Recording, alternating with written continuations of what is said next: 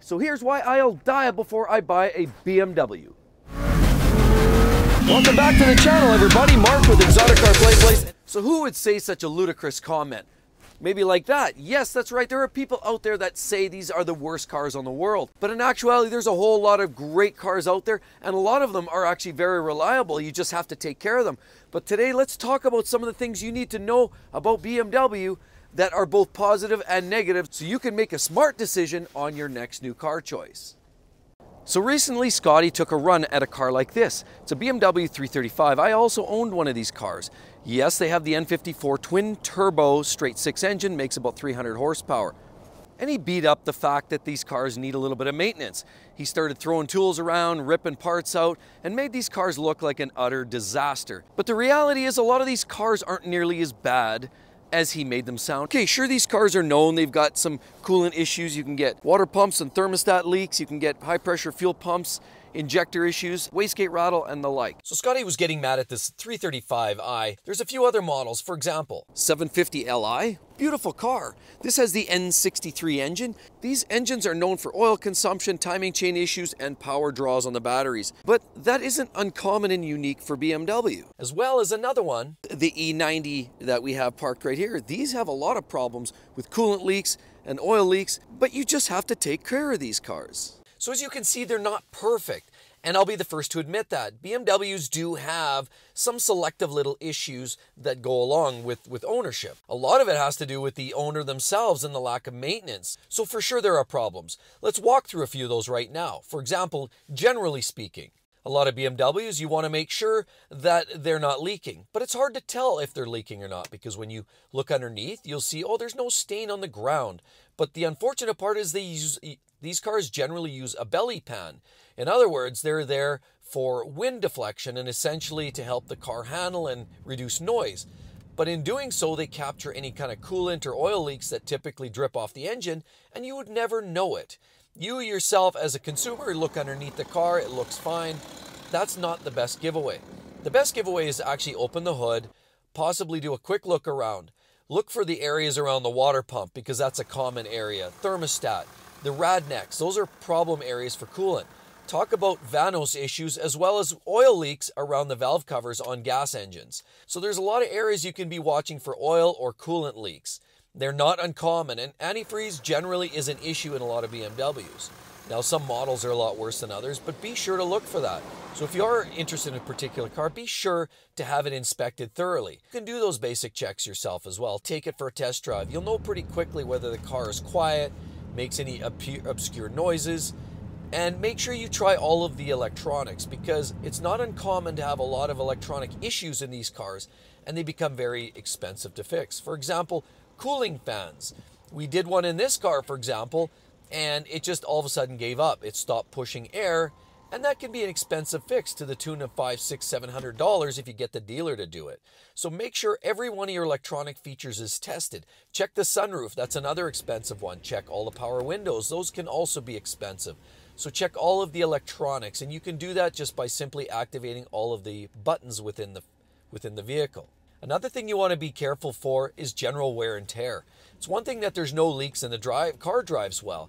Another thing is, unfortunately, if you're buying a used BMW, is to get stuck with a car that needs tires or brakes. I mean, it's not uncommon to have to spend $2,500 if the dealer is going to do it for a set of brakes all the way around. As well, it's not uncommon to spend $2,000, $2,500, maybe even more, $3,000 or $4,000 if you're driving an M car. So make sure that when you buy that used vehicle that the brakes and tires are in good shape too, because those are quick add-ons if you're not careful. They're also a great point of negotiation. If the previous owner has a set of tires that, for example, on the rears on an M4, and there's only maybe 40% left, negotiate a new set of skins for it, because that's going to save you a pile of money. The other thing you want to make sure you do is pull a Carfax or CarProof that's going to share a lot of potential issues in the past that these vehicles might have experienced. Has it been a collision? Where has it been registered? Maybe in another country. You probably don't want that. It would be considered a gray market car. A lot of those things will be exposed, registration and how many owners' hands has the car been through. Because ultimately, the less owners, the better, generally. Then it's a bit better track record. You want to make sure there's also history records. But outstanding maintenance items, you want to make sure that they're taken care of. And that can be done by activating the stalk on the side of the steering wheel right here. And by doing that, you press the button, toggle through, and you'll quickly find out if there's any outstanding issues, whether it's brake flush needs to be done, whether you need engine oil, or whether you need some other service issue that possibly would pop up. It'll also tell you whether there's any fault codes. As well, be sure that there's no outstanding engine lights. If there are, it doesn't hurt. Actually, as a matter of fact, I've experienced this myself, where when I was selling a car, I had an individual show up with his own personal code reader. This is a great way to do that. All you have to do is, if you see an engine light, plug in with your code reader to be able to do a quick scan. It's a great peace of mind. It'll tell you the difference between a major engine issue or something relatively minor. Again, a great means to negotiate a lower wage, and that's a great way to get a better buy as well. Now, what's another negative side of buying a BMW? Well, it depends whether you're buying a new or used. If you're buying a used, likely you won't have warranty. So again, all those things that I mentioned, you're going to want to take care of. Make sure the maintenance is up to date, make sure it's all clean, tidy, and there's no issues. If you're buying a new vehicle, you need to understand that what's the best approach is a lease versus finance or cash deal. Now, if you're buying the car brand new, you have to understand, and you're financing it, you will literally be underwater, or you'll be upside down on your loan payments at around the 2 to 3 year mark. Why is that? Because you'll still owe X amount of dollars that will exceed the actual value of the car because of the steep depreciation that BMWs often experience. If you're buying a Lexus or some of these other vehicles I mentioned in previous videos, for example, even a Jeep, if you can believe it, will hold a better value, so you'll likely never be upside down on your loan payments. But on a BMW, and especially on a 5 or a 7 Series or an 8 Series or any of those, you will be upside down on your loan payments. In other words, at some point in that 2 to 3 year range, you'll find yourself owing more than the vehicle is actually worth on the current retail market. So consider those factors. Now, a purchase outright is actually okay if you're going to own the vehicle for a long, long time. But you may actually consider a lease if you're one of those people that just considers holding onto a vehicle for maybe 2 or 3 years. Because at that point, it doesn't really matter. You're only going to hold on for 2 years. You know you're going to incur a loss, but that's an accepted loss, and you can move on, and you'll always have a car with warranty. So all those issues about repairs will never be a concern. Now, of course, warranties only cover unexpected, typical drivetrain issues. Warranties aren't always the end-all be-all either. Don't let that fool you, because if you burn through a set of brakes, tires, a clutch, if you have a manual gearbox, those things are not covered under warranty. Those are considered regular maintenance and wear items. And so just because you wear the wheels off your car doesn't mean the dealer is going to cover it. In most cases, they will not, unless it's a factory defect. For example, something splitting aside on the sidewall or something unusual like that. Most of the time, wear items mean it's your cost and you're going to incur it. So just be sure to incorporate some of those maintenance costs when you buy a car, and consider buying a car that's in the 2 to 3 year range. We've already also talked about depreciation. That is the sweet spot where you get maximum service life versus the best buy and the best value, because buying new, obviously, you lose a significant amount of money, anywhere from $3,000 to $5,000, literally by crossing that threshold off of the dealer's lot. And so what are the things that Scotty got all excited about? Well, he kept going on and on and on and on and on about all the plastic parts in BMWs. Do you think BMW is the only manufacturer to use plastic parts in their vehicles? Absolutely not. Look under the hood of almost any modern vehicle and you'll find plastic coolant hoses and plastic radiator ends. Plastic in a lot of places. Another thing that gets scrutiny is plastic water pump impellers.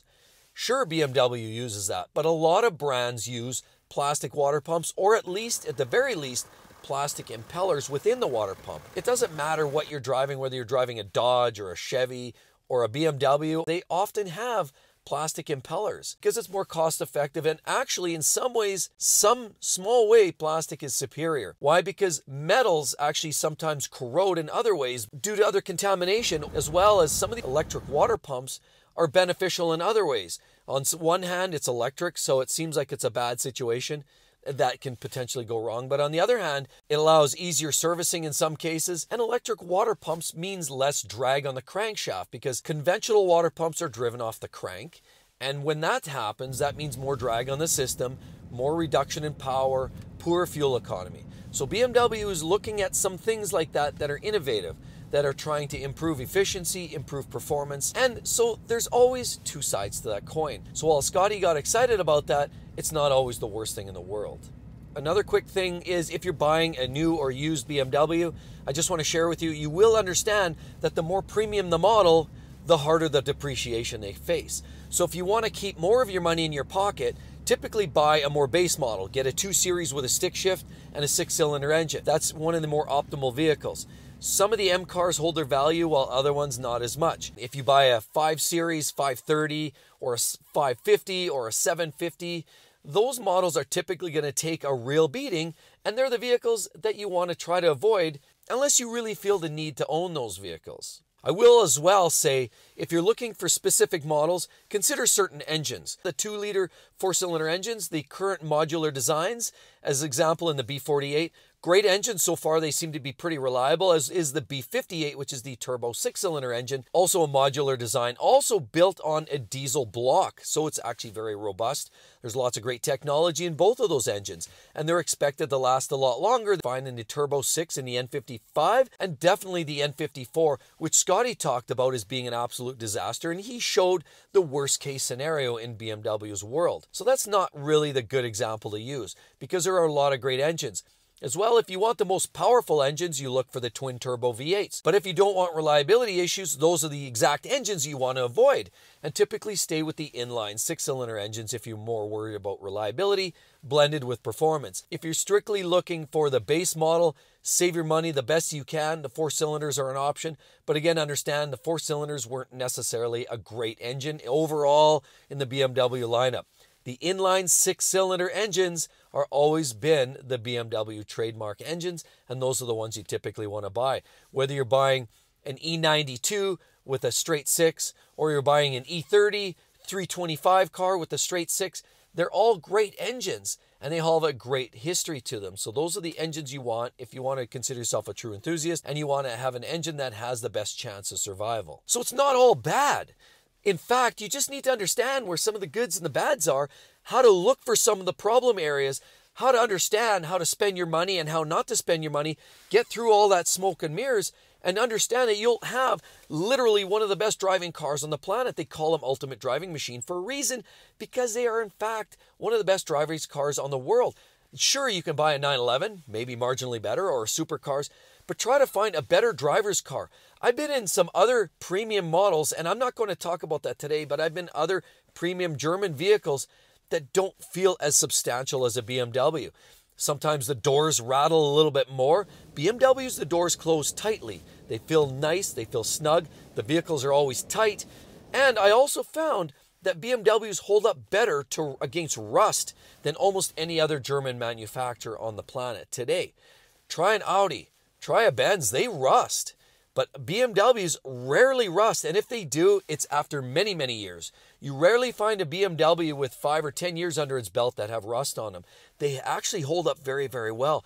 So there's lots to love about the brand. It's overall a phenomenal make, and I can't help but tell you enough that these are the reasons you probably want to own this car. And to say that I would die before owning a BMW is so far from the truth that it's not even funny, everybody. So that's the bottom line. And with all of that said, of course, we know that there are some reliable BMWs, but you want to know specifically which are the most reliable BMW engines. Definitely going to want to check out that, and I hope to see you guys on the next one. Catch you real soon. Bye-bye.